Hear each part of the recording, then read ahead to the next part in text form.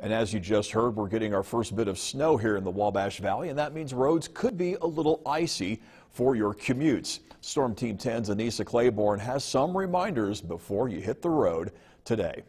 Every year, our first snow of the season serves as a slick reminder of how careful we need to be on the roads. News 10 Chief Meteorologist Kevin Orpert says this is especially important while crossing overpasses and bridges.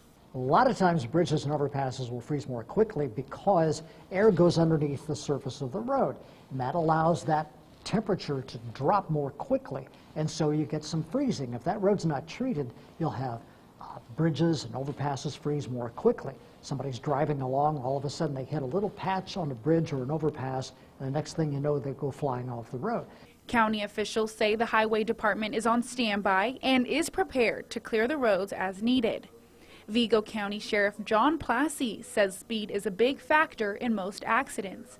He says when roads are icy, drivers should stay at or below the speed limit. Keep in mind that the speed limit is based on when the road conditions are ideal.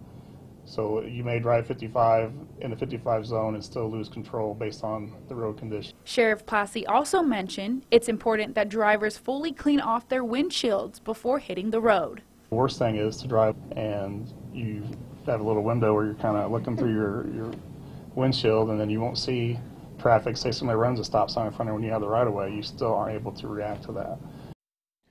Sheriff Plassey encourages us to leave earlier to avoid any rushing or speeding while driving on roadways.